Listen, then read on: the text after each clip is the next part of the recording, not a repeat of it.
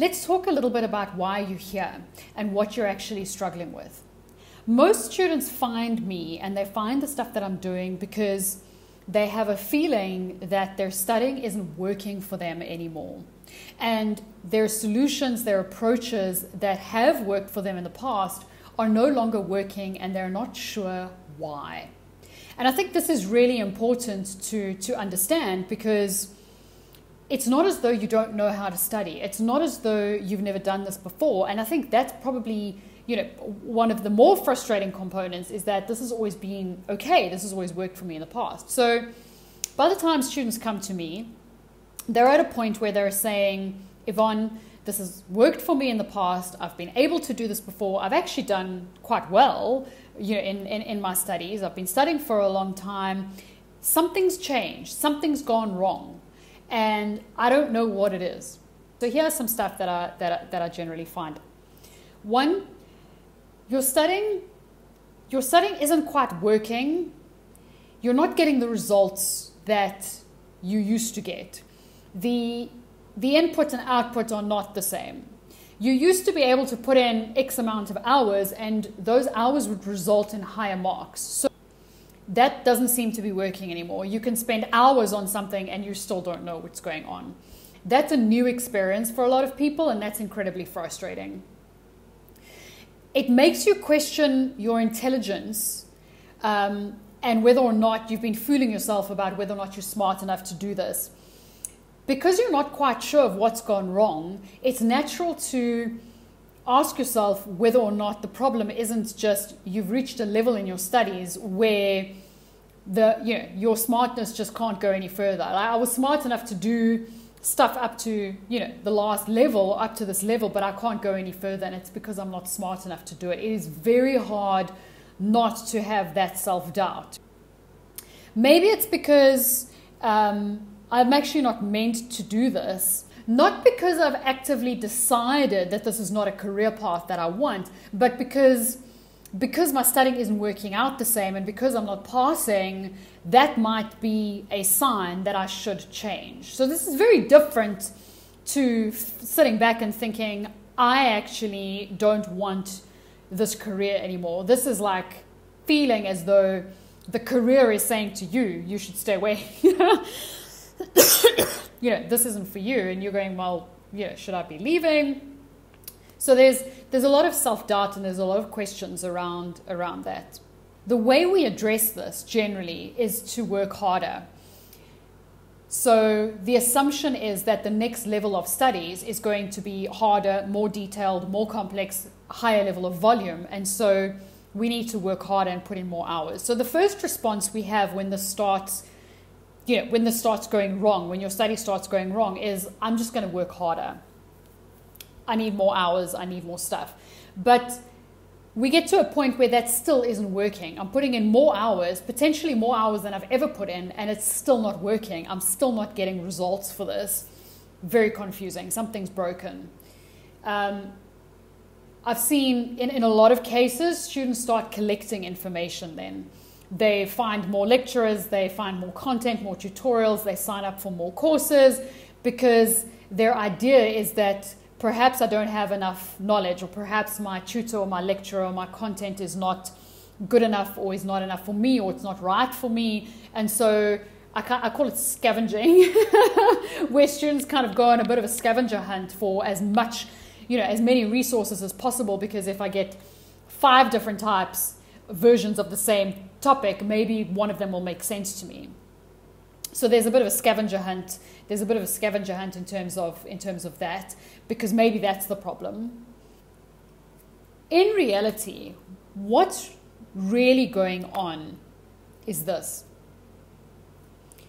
At some point in your studies, and this will come into play in different levels, in different exams, depending on what qualification you're doing. But as you're working towards a professional qualification, at some point, the assessments and the expectations of your skills change. Now, this is very different to the idea that things are just harder. Our expectation when we go into the next level of studying is that it's going to be harder, right? And for us, Harder means tougher calculations, more complex information, more complicated work, higher volumes of work, but along the same lines that we've always done before. So we're still playing the same game, right? We're still doing the same thing, but it's harder now. It's a little like saying, I'm a sprint athlete, and the next level that I'm going to be working at is a longer sprint against more talented competitors. So I'm going to have to run faster, and I'm going to have to work on the same types of skills. And I think that's really important to understand, is that you're trying to perfect the same types of skills that you've always done in the past. And in your accounting studies, predominantly this is formula-based thinking, details, memory, theory, your memory retention around that, how to use that, format-driven.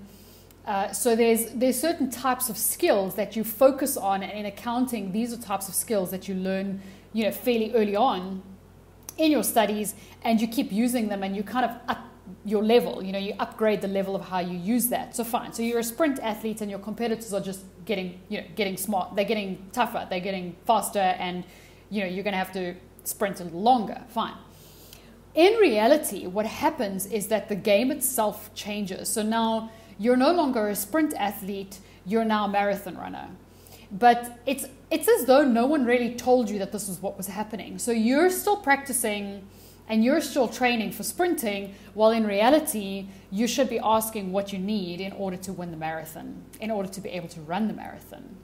While both of these are still running, there are a bunch of comparisons, or there are a bunch of characteristics about these two that are totally different, and you need to think about how much that's going to impact your success, right? So in sprinting, speed is crucial, and getting out the starting block is crucial, whereas in a marathon, your endurance is more crucial. These are skill shifts, right? These are two completely different things.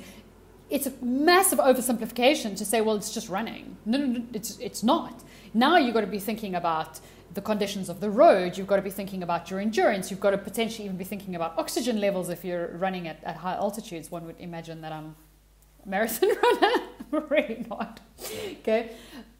But I want that analogy in your head of completely different outcomes.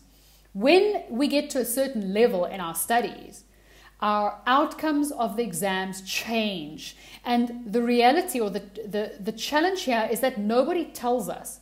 When you sign up for the next level of studies, our assumption is that it's going to be harder, but we don't know what that looks like for us. So even if our lecturers, or even if people say to us, okay, in this year, you're going to have to, give more discussions or recommendations around this than you have in the past, you're going, okay, fine. Let's get on with it. Let's focus on the knowledge. You're not aware of how this impacts you're not aware of how this actually is going to impact your studying and the challenges that this is going to take. What I find happening practically is that students have a study approach. I go to class, I go through my content, I have the topic, I'll go through the work, I go through the material, I go through the technical stuff, I make summaries, I highlight, whatever the case is, memorize stuff if I need to. Then I take a look at a question and how it looks and what I'm supposed to do with it, and I do a couple of questions, and I increase the levels of the questions as I go through them. And by the time I get to, having done a couple of questions, 4 or 5 questions, I have a feel for what the answer is supposed to be, so I can recognize the answer because I'm now comfortable with what the questions look like. And that's my approach to studying. So as long as I'm working through questions that look the same as the last question I've done, by the time I've done a bunch of them, I know what the answer is supposed to be. I recognize the answer, I recognize the question. Then we get to a level of our studying, and we're still studying the same way. We're still going through the content, we're making summaries, we're looking at the more basic questions, and we slowly increase the level of our question. And then we look at an exam level question, or we get into the exam. And when we see the question, nothing makes sense anymore. These are the types of things that I hear from my students. I don't know where to start. I don't actually know what they want from me. This seems a little unfair. We've never seen questions like this before. I don't know what I'm supposed to be doing here. I don't even know what knowledge to use. This doesn't even seem like the same language. These are some things that I get from students that's causing them frustrations. I don't understand why I've worked through the knowledge and I've worked through, these questions, and now I'm getting to the exam and I don't know what to do. I don't know what I'm supposed to do. Even more frustrating is that often we find that when we look at the solution for those questions, that is familiar. When we look at the components of the solution, we go, but I know that. And I actually know that. So why then am I looking at stuff that I know, but I wasn't able to do it? That doesn't make any sense. That's not logical for us. Okay? So I find students saying things like, if that was why didn't they just tell me that's what they wanted? Why did they have to phrase it this way? Why weren't they just clear? Why didn't they just say, I wanted you to do that? Why can't I get there? And even though I'm doing a bunch of questions, it's not building that same sense of familiarity anymore. When I look at the next question, I still don't know what's going on. I still don't know what I'm supposed to be doing. So I'm doing a bunch of questions, but I'm not getting to that same point of comfort that I used to have of, well, I've done 4 questions for the topic now, and now I'm comfortable that I understand what they want from me, and I'm comfortable that I know what I'm supposed to be doing here. This is what's going wrong. This is the stuff that most of my students are experiencing by the time they come find me, and their solutions to this problem have not worked. They're studying harder, they're putting in more hours, they're collecting more knowledge, more tutorials, more information, getting more lectures, and they're still struggling